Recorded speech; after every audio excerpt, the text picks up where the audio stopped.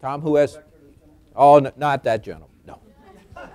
I had a feeling you might say that when you said if you saw Hi, me Jim. stand up. Jay Demlo, I'm another one of these retired economic officers. The notion of a quantitative goal for exports, as the president's new National Export Initiative puts out, his isn't the first one. I don't know how many of you remember, but the first Department of State strategic plan had a goal of a specific dollar amount of exports by a certain date. And lo and behold, we made it. But I guess the question, as you think about the president's new one, whose head's on the line if it doesn't come to pass? And more importantly, as people sort of analyze why it does or doesn't come to pass, whose head's on the line to fix the problems that are identified as the impediments for it coming to pass? And I think that that's one of the things that strikes me as one of the weaknesses here. I mean, when you look at some of the things that the department is doing, we're pushing really hard to find out, how many trade delegations are we leading back to the U.S.? How many businessmen are you meeting with? Those aren't necessarily the kinds of impediments that are standing in the way of success for this initiative. I'm curious whether or not should somebody's head, or should there be more emphasis on trying to eliminate those impediments as you look at and the large impediments. I mean, Al, you mentioned a couple of them. Those are political impediments in some of them. And how is anyone going to address that? Jeff?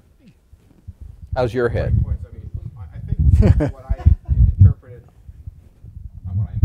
the initiative to be is setting a stretch goal that is illustrative of, in a very, I think, understandable way, this broader rebalancing, this broader changing of mix of incentives that Al's been probably talking about.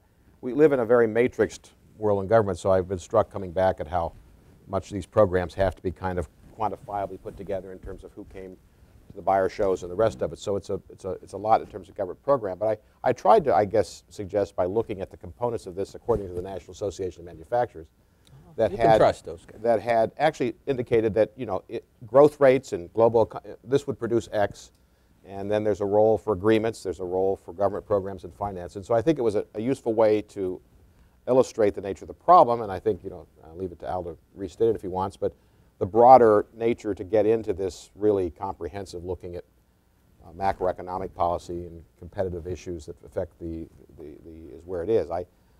In terms of the head on the line, I think, in effect, the President's done a service to call attention to the fact we need to be doing more exporting and investing, less consumption, other ways to do it, and set a goal that has focused different agencies on what they can do in that context. I don't know if that's answering your question, but that's how I see a very important role for maybe $60 billion of the $1.8 trillion from government programs.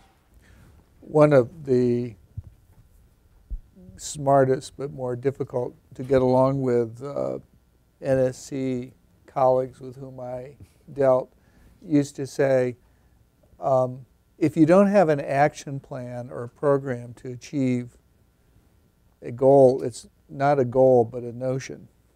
And being outside government and having the luxury of being a little, not critical, but just sort of, I wonder why they didn't do that. I saluted the President for announcing this goal. I think it is important for all the reasons that Chuck laid out.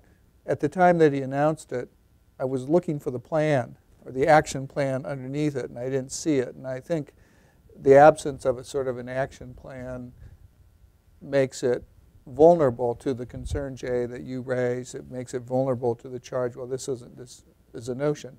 I think the President's determined to put the scaffolding underneath it, but I think that's the crucial thing, because absent a stretch goal, absent action items that are going to be checked off, as you say, no one's head's on the line, and we all know in government that there are a lot of things where you say we are working on it, and that's not necessarily a reassuring phrase, that we are working on it together, because there's not a sense of accountability, and you need that sense of accountability. Yeah.